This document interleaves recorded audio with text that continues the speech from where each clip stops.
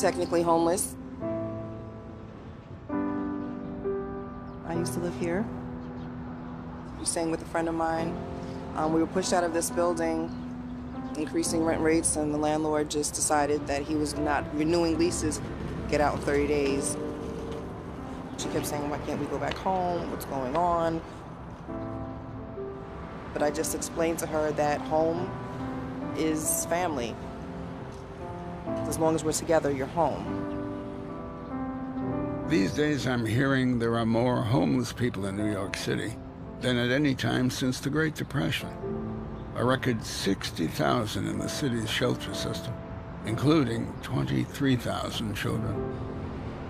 I can't fucking believe it. The homeless are a city within a city. Many got that way simply because they can't afford to live here.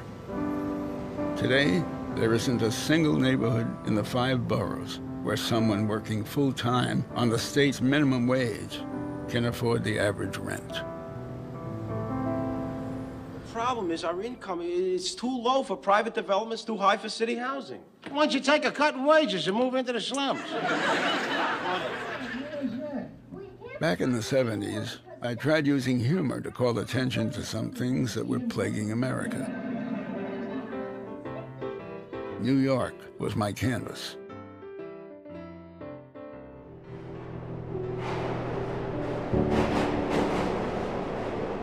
Now, I'm back here on a mission to find out what's changed, how tough the struggle for a home can still be, and what we can do about it.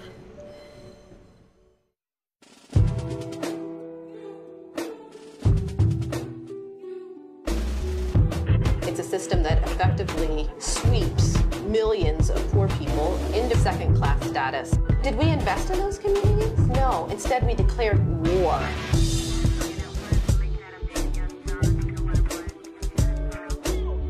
What we have today is a wealth gap that is huge. We are dying with undrinkable water. The working class have been hammered. These are human beings. These are people. What can we do to get that point across?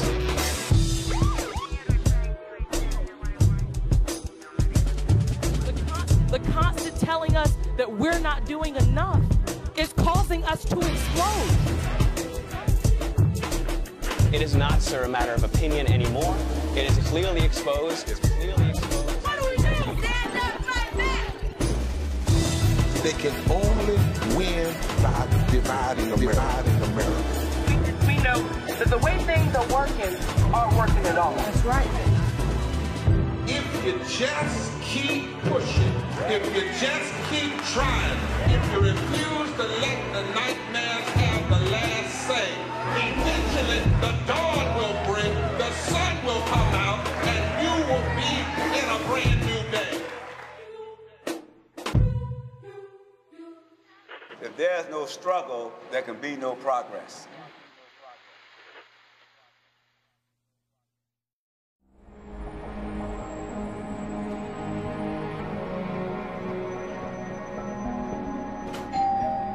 Hi, Jenny. How are you? Hello, how are you? I am thrilled to introduce you to Norman Lear, Jenny Lenz. Good to meet you also. This is the place. $23 million. You'll see why in a second. It was all redone. It's all beautiful marble floors, gold leaf on the ceiling. We have 4 bedrooms and a library. You see the George Washington Bridge, you see the Palisades. The views here are fairly protected. Under current zoning, they can never be changed. And the plaza, which is better to look down on than be in. This is Dolly Lenz and her daughter Jenny. Dolly grew up poor in the Bronx. Her dad was a factory worker, and now she's one of Manhattan's top real estate brokers. When I started 30 years ago, my clients were mostly doctors and lawyers. Today, my clients are centimillionaires, billionaires. It changed dramatically because the complexion of the city in that period changed dramatically. I was reading about some extremely expensive apartments that stay empty. We're going to see a hell of a view here, I suspect. In this building, it's almost exclusively foreigners. So they're buying a $90 million apartment, literally, a $100 million apartment, a $53 million apartment. They're from China, they're from every part of the world, and they're looking at it as a safety deposit box. How can I get money out of my country into a safety deposit box here? They're sold. Yes. They're occupied. Yes. Well, they're sold. And they stay empty 90% of the time. Yes. This situation is depriving people of places to live where average people used to live. I think it's a disaster. And I think it's going to get worse before it gets better. How do you save the money for the down payment? You know, when the average price of a one-bedroom is in excess of $1 million, it's a one-bedroom, it's not a family. See, I felt 30 years ago I had a chance, right? I don't feel that young people have the feeling to have that chance. But this is America. Equal opportunity. What do you mean there isn't a chance? There isn't a chance for upward mobility the way there was for my generation. We can talk about it, but it doesn't exist.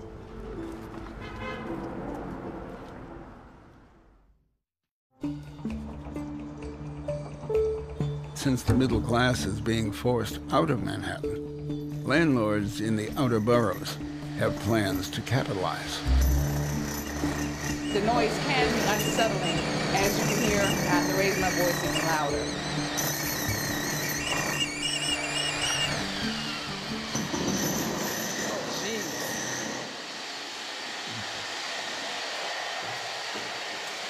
I don't want to stay out here too long. Okay. Yeah. You should ask them to secure your door. Okay. And when the children come home. Yeah, well, because they're walking loud now. Yeah, I know. Yeah, I know. I hear them coughing. Yeah. Don't let them come out. Yeah. If you don't like it, you can move. If it's too much noise, you can move. This dust didn't cause it. We're not working that long. So whatever you're going through is not because of us. They care nothing about my life. The only thing they want to do is get 3 times as much money for this apartment that I'm paying now. They care about their construction. I care about my life.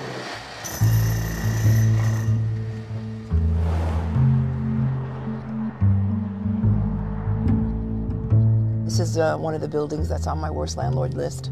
He, unfortunately, is engaging in tactics which amount to harassment of tenants. He claims that he's renovating the building, but he's renovating the buildings in violation of the law.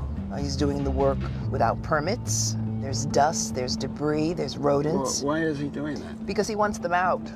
He wants to raise the rents.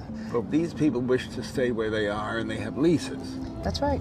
And he's creating hostile conditions so that some of them just give up and move out. And he is displacing those residents who happen to be black.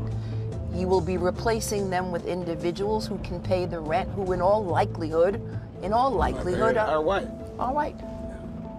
I guess I am not old enough to understand how a man can be breaking the law so thoroughly and not be arrested or not stopped from doing it. Most landlords just pay the fines. It's the cost of doing business.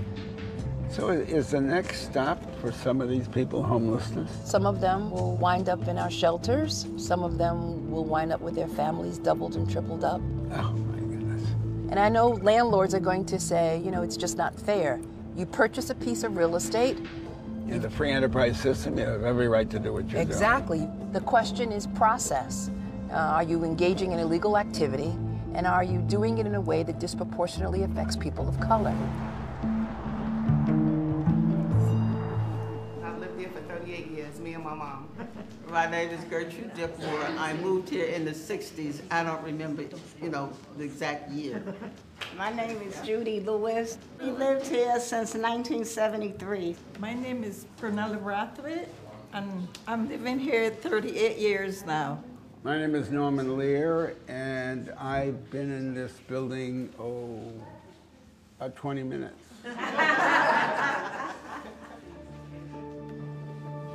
In 2014, that cold winter, they renovated the apartment next door to me and the one above me. No walls, no ceilings, no floors, no windows. And it was 10 degrees outside and we had no heat and hot water. Those are the tactics that they use to displace you. A lot of people in here who are sick. Yeah. All this dust and everything, I have to keep the windows down, and the noise is mind-boggling. It makes you want to scream. I brought it all to the attention of the landlord and his agent, and nothing has been done. He looks at me and asks me, do I want to move? Yeah. So that's bullying and harassment. He not only asked me once, but he's asked me 3 times, and I told him, do not ask me anymore. There's no respect. I want you out because your rent is low. You pay $1,000. I can get $2,500 for that apartment. I'm gonna make your life miserable. My concern is not only for myself, but it's for the seniors in here. It's for the people who are sick in here, people who are on pensions and Social Security in here. We were here during the crack epidemic. We were here when the Crown Heights riots. We looked out for this building, but who's gonna look out for us now?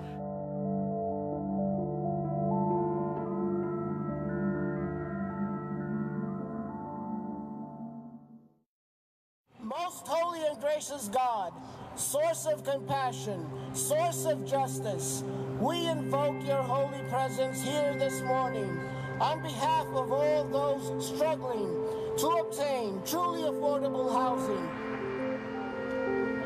What do we want? When do we want it? What do we want? When do we want it? Get up, get down. There's a housing crisis in this town. Get up, get down. There's a housing crisis in this town. I have a sense of gentrification, but if I were asked to explain it, I couldn't. How do you explain it? I think everyone can agree on a definition of what gentrification is. What people can't agree on is whether or not the changes that occur in a neighborhood that's gentrifying are good or bad, and what is causing them. To us, we believe that gentrification is caused by landlords and bankers and real estate speculators working together to drive up the cost of housing. Today I'm hanging out with Sia Weaver, one of a new breed of housing activists who are contending with the new faceless breed of landlords. We see private equity companies who are buying rent-stabilized buildings in Crown Heights. They're not thinking about the people who want to live in New York City, they're thinking about parking money here. Yes, yes. I mean, landlords are buying buildings for profit and profit alone. A private equity landlord is backed by investors. They want huge returns in a short period of time. You know, you think of a landlord, that's somebody who you can call to get your ceiling fixed, or who's gonna help you get your apartment painted, or help you get a new apartment if you're trying to move. You know, landlords like that are rarer and rarer in New York City. Sia wants to show me what all of this looks like from a tenant's perspective, and she takes me out to Crown Heights, Brooklyn. Hi, how are you? Hi, I'm Natasha. Hi, I'm Norman. It's good to meet you. Good to meet you. Hey, everybody. Hi, how are you? What's your name? Hialeah. Hialeah. And you? My name is Rondell. I am Norman. All of these guys were born here. Yes, all of them has been, yes. It was like $200 and something when we started to pay rent here. And now I pay $9.92.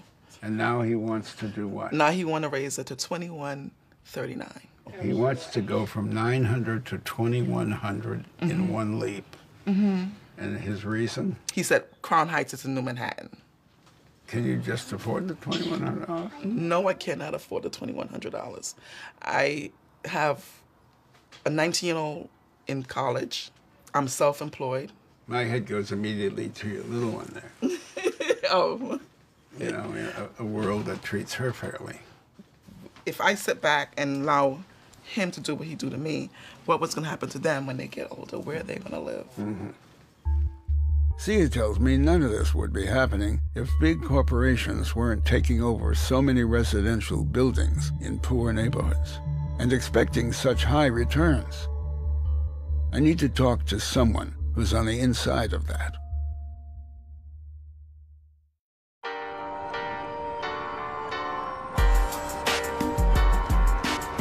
Show me Brooklyn is crazy hot. There's a huge wave of new people coming here. Bushwick, East Williamsburg, Crown Heights, those areas definitely are full of people who are young, creators, etc., etc. Brooklyn was a blue-collar borough. There's no doubt about it. It's no longer the case. Brooklyn is a brand. It's the new Manhattan.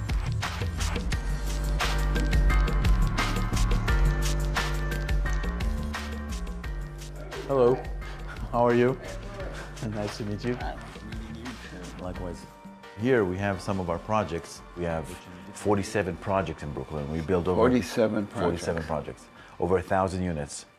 I have German pension funds speaking with us about investments, and I'm originally from Israel. Israeli funds are investing in Brooklyn. You're foreign investors. What return do you have to promise them? Promise is a difficult word to use in economics, but we're looking at 20% and north annual return to the investors. Well, that's a figure that I've heard in a couple of other situations where the landlords are working as hard as they can to evict. Yes. Yeah. I mean, I know that world because I'm in real estate. The economical pressure on the system and the lack of housing available in New York City in general causes people to be aggressive about vacancies and do illegal things. We don't do that. Listen, there's many ways to make money, and you have to put your head on the pillow at the end of the day and see if you feel comfortable with what you did. I'm not trying to protect that industry. People who do it not by law, okay? But when you have international money, when you have a lot of big corporation investing in those areas, they could care less about what you do to get those returns. They want as high a return as possible. I think of it in the most simplistic terms. Those people who are working hard for a living, who are never going to make more than a modest living wage. Yes. You know, they're good people, they're raising kids, they have to get their kids educated and so forth. Why can't there be enough affordable housing for those people who are going to work here and service those people who can more than afford to live here? The reality of life is that financial forces think short term. They want to make money. If I'm selling an apartment for $800,000, okay, which is the kind of prices I'm selling between $500,000 to $800,000 apartment, and I'm now selling it for $150,000 to affordable, someone has to pay for the gap. Someone has to pay for the cost of my construction, for the cost of my land. So if I don't have a financial incentive to sell the apartment for $150,000, why would I do that? You know, just from the kindness of my heart. Yes, we could do it once or twice, but not as a business plan. So if it's not a business plan, who's going to offer developers and landlords the incentive to build affordable housing? Brothers and sisters, hermanos y hermanas, we did it. We now have a law that says real estate developers can do their work and build their buildings, but whenever they come to the city, you have to guarantee us affordable housing.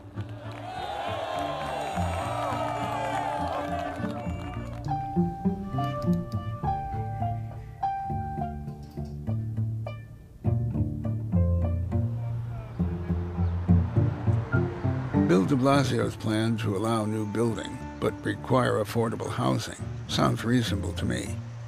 But I hear it's very controversial. So before I go interview the mayor, I'm sitting down with a few housing activists to see what they think. We have a saying in the tenant movement, real estate in New York is like oil in Texas. Anyone who loves this city has to see that the experience of gentrification is changing what it means to be a New Yorker, changing what New York is, and a lot of us are very committed to stopping that and to instituting a different vision of what we could be doing in this city. That's Sam Stein, an activist and academic who researches housing issues at the City University of New York. Oh, hi, Michelle. How are you? Michelle Neugebauer runs a housing nonprofit in one of Brooklyn's poorest neighborhoods. They try to buy properties to devote to affordable housing before the private equity firms can get them. Guess what the subject was? Gentrification? Yeah. How about ethnic cleansing? Is that too strong of a statement? Ethnic cleansing? It's a little powerful, and people often will tie it to killing and murder.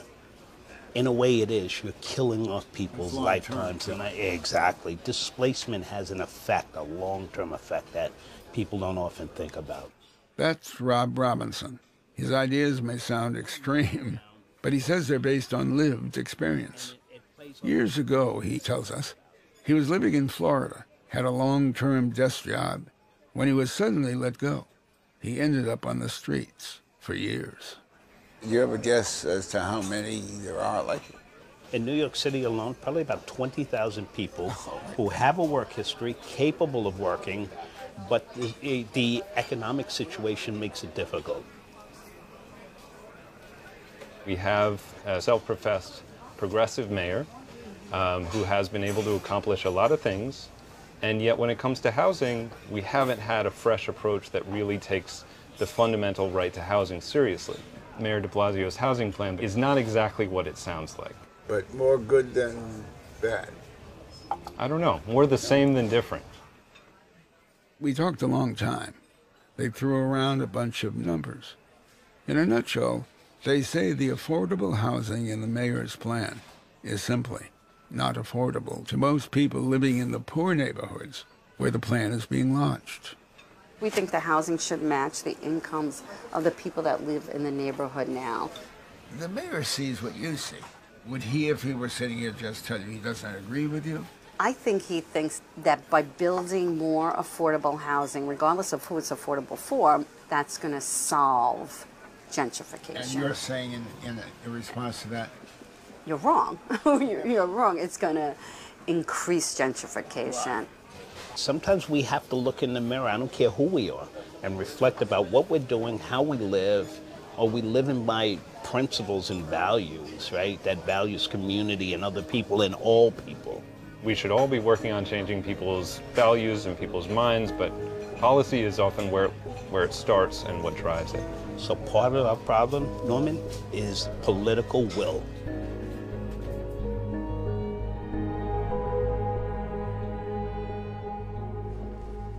You met my wife, Charlene, back in Los Angeles a few years back. Yes, hi, it's good to see you again. See you again. Hello. Oh, we can do that? Yes, it's a free country. How are you, sir? So good to see you. When an American icons at City Hall, we stop everything. Oh. So you qualify. So my interest is discussing housing. Yes. The homeless. Yeah. I mean, I understand there's some 60,000 people homeless. Almost. And 23,000 of them are children. Yeah. Even as late as 2002, folks in our homeless shelters were primarily single individuals. Today, the typical shelter resident is a member of a family with something very specific to do each day. It's a child who goes to school, or it's someone who goes off to work, sadly, typically to a low-wage job. But they cannot afford better than a shelter. And what's happened, one part because of the recession, knocking so many people out economically, but also because of gentrification. You don't want that. It's not that I don't want it. Gentrification is a double-edged sword.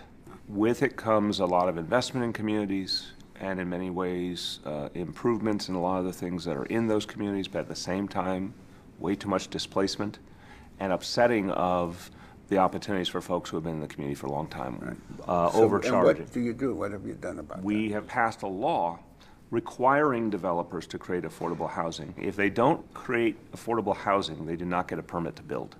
But there's also an organization, or perhaps a couple of organizations, that feel the rezoning that your administration is responsible for is resulting in gentrification. If you've got a supply of housing that, because of the free market, is becoming less and less accessible, you can subsidize some to keep it affordable for people, but you've got to build new housing too. But is your plan really going to open up the door to speculation? That's the bottom line. Speculation is going to happen one way or another. I fundamentally believe that. Anyone who thinks there are neighborhoods that will be untouched by change is kidding themselves. So there are some who almost, I think, suggest better to leave a neighborhood in tough shape than to take the risk of development. I argue that's not fair to the residents of those neighborhoods. We can put stronger rules into the process. We can put more requirements for affordable housing into the process. We can put government investment and subsidies into the process. That's how we create some balance and fairness in the equation. It's the best shot we've got. So, Mr. Jefferson, if you want the loan, you'll just have to locate your store in a more respectable neighborhood. Oh, you mean like a white neighborhood? That's a thought. Back in the 70s, our shows reflected what I felt was a national consensus that race relations needed to be discussed. Boy is a white racist word. Michael! And solved. Whereas we got our fair share of coloreds in this street. Get out of here! What? It's a petition! It ain't a petition. It's a letter from the people who live in this street. To who? To some people that we don't want living in this street. Oh, what do you want to start this thing up for again? Oh, Daddy, isn't it a little late? The Jeffersons have been living here for over 2 years. This letter ain't got nothing to do with the Jeffersons. The Jeffersons are different. Why are the Jeffersons different? Because one college family is a novelty and two is a ghetto. What?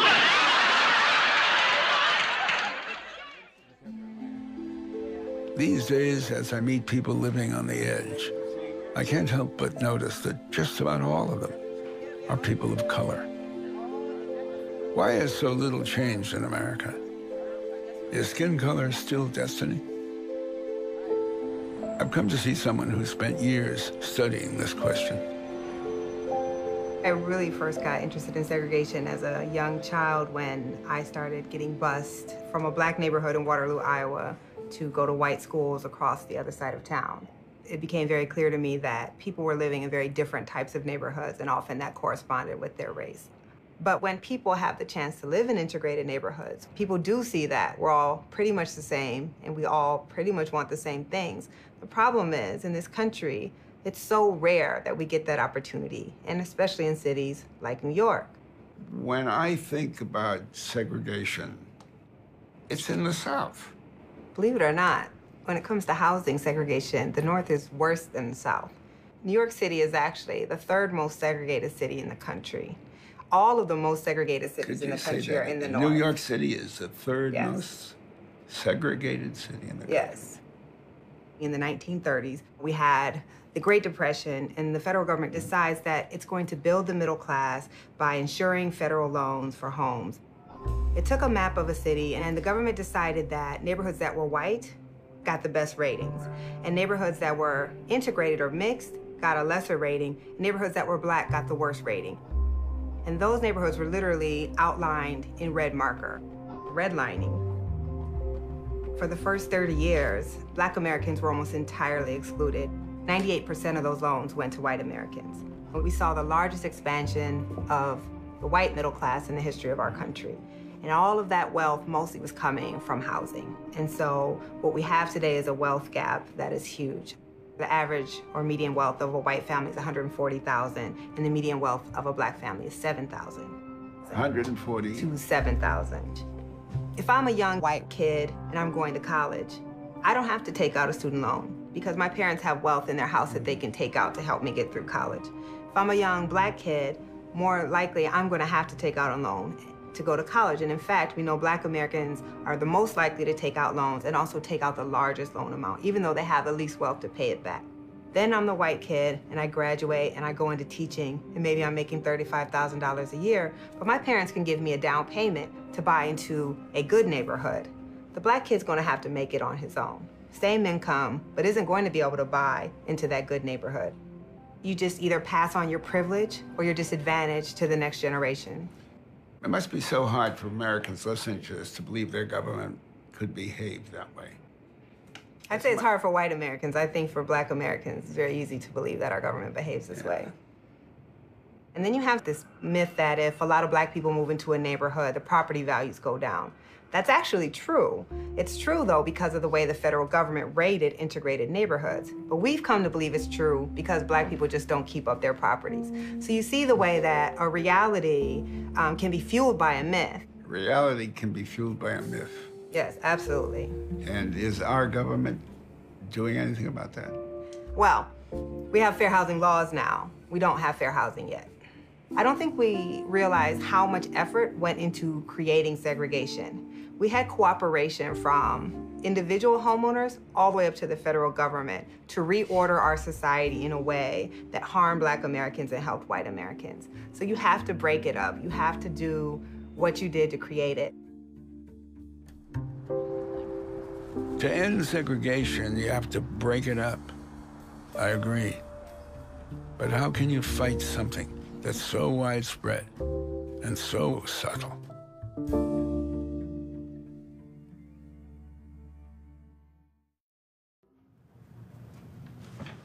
When you ask about an apartment, you are looking for a one-bedroom. So if he offers a studio, that's too small. If he offers a bigger size unit, it's probably going to be too expensive. So you're sticking with a one-bedroom. So when is an apartment available? Price range for you apartment? Make $41,000 a year. My wife Suzanne makes $29,000. I've been at my job for 4 years. She's been at a job for 6. Remember my phone number? Yes, remember your phone number. Yeah. It's not unlike many others you've done in the past.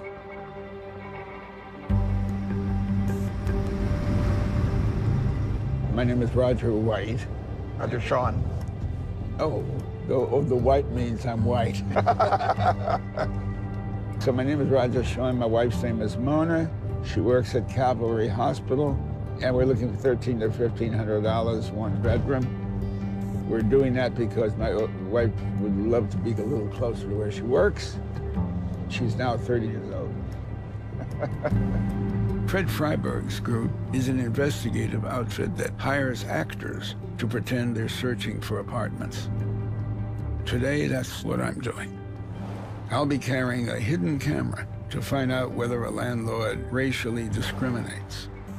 Will the landlord tell one thing to me and another to LB? If the landlord treats us differently, Fred Center intends to sue him. We did test a number of buildings in the neighborhood you're going to and found this one was, in fact, discriminating based on race. Your organization has been in business for 11 years, and you've sued often, I understand. We do sue often. When we find discrimination, we have not lost a case. But why are you doing? I mean, you're exceedingly white. Yes, but I realize the harm that comes to everybody, including white people in the society and living in a segregated society. I know I was greatly impaired growing up in a segregated white neighborhood, going to segregated white schools, not having contact with people of other races and cultures, impaired my ability to function now in a more multiracial society.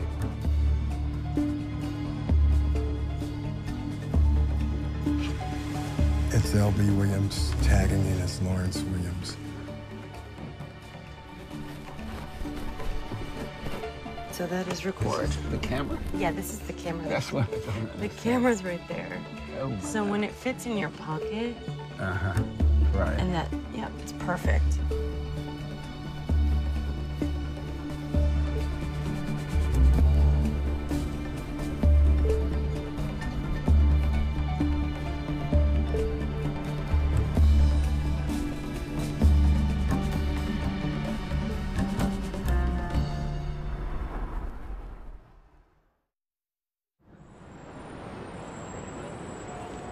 The Fair Housing Justice Center is a nonprofit civil rights organization based here in New York City.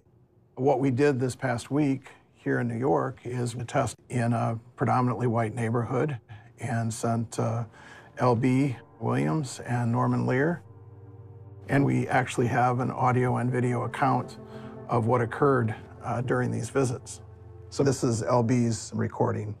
Hi. Are you the landlord? My wife and I are looking for a one-bedroom apartment. Last month I rented 1, 2 months ago I rented 2. Okay. At the moment I have no vacancies here. Okay, no vacancies? No, at the moment. Okay, when do you think you have one that will be available? 1 bedroom I don't expect, 2 bedroom I don't expect. Maybe a studio, middle of next month. Okay. He clearly said there was no 1 bedroom available. clearly. He said it several times. So this was basically Tuesday night, and then Wednesday morning, you visited the same landlord. Hey, how you doing? Hey, my wife was out here the other day. I guess she saw that sign. So Yeah. we were looking for a one-bedroom apartment. I'm going to have a studio here, and I have 1 bedroom in Pelham Bay. Uh-huh. I think I know where that is. And the Right, studio Middletown here. Road. Studio I'm going to have end of the month here. Uh-huh. Terrific. I thank you very much, sir.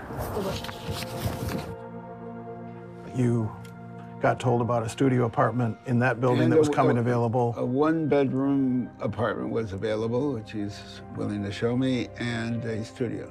Yeah, and the 1 bedroom, according to the recording, is in Pelham Bay on Wellman Avenue, another predominantly white And last neighborhood. night, the way LB was treated, was that a surprise to you? No, it was not, because we had previously investigated this building and done multiple African-American white tests at this building, and the exact conduct that we observed on your test, we observed 3 additional previous times. The way this housing provider does business is to discriminate against African-Americans. No, isn't that against the law? It is. So why hasn't something been done about it? Well, I think part of it goes to this issue of the type of discrimination it is.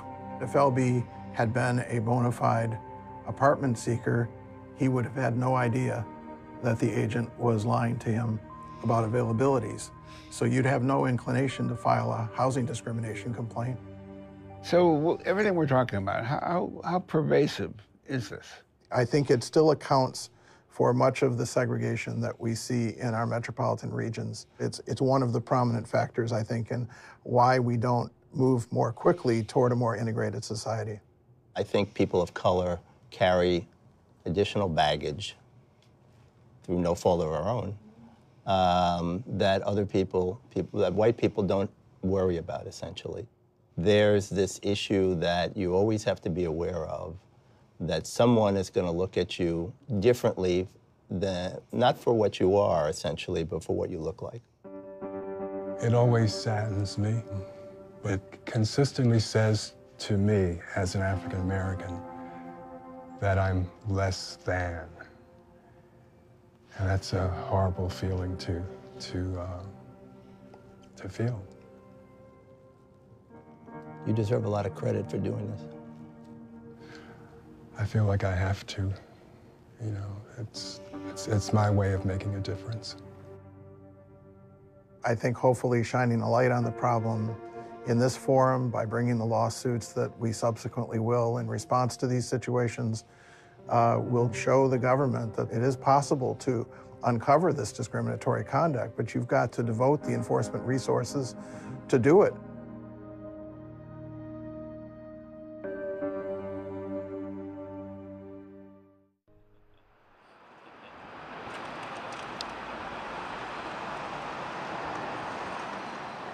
We spoke yesterday. I stopped by. I was looking for an apartment, that 1-bedroom apartment. My wife had seen the sign. Can we make a date to look at that? We're interested. The time has come to confront the landlord who discriminated against LB, telling him no 1-bedroom apartments were available. I will see you at 9:30 at 2854. Thank you. I must say I'm good at this. Jesus.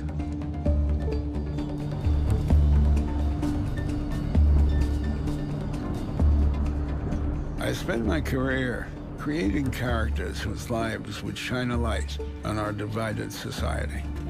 The point was to move beyond the divisions.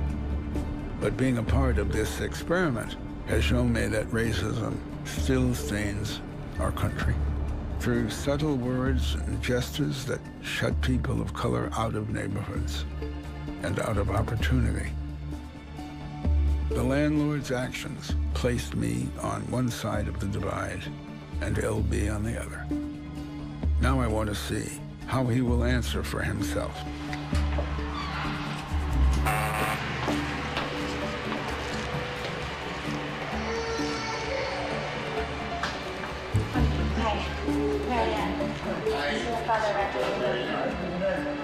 With a hidden camera and a producer posing as my daughter, we continue the charade as he shows us an apartment in the building.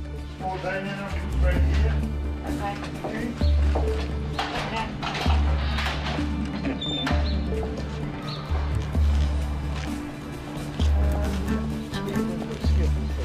Those two windows.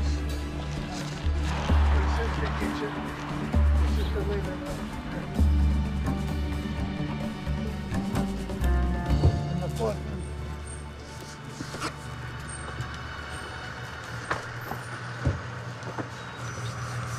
Do you remember that face? Because he came looking for an apartment just the other day, and you told him that the one bedroom or the studio was available. I don't have no one bedrooms. You have one at Wellman Avenue that we were supposed to see today. I'm sorry to accost you this way, but there were no blacks in the building, and we're not going to rent to blacks in the building. Come with me. Come with me. Come. Move that way. Come.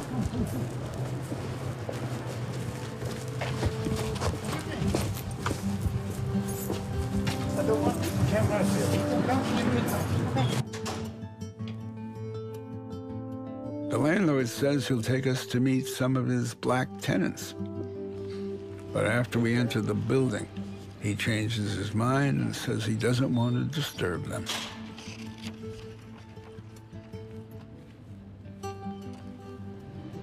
He lied, I believe.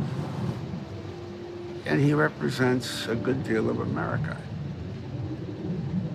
And I'm not sad because they're bad guys. I'm sad because we don't have a culture that discusses us with them and with the so-called good guys.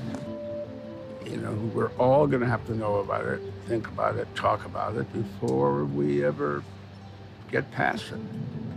I feel sadder for having done it because this is our America and it isn't what we promised.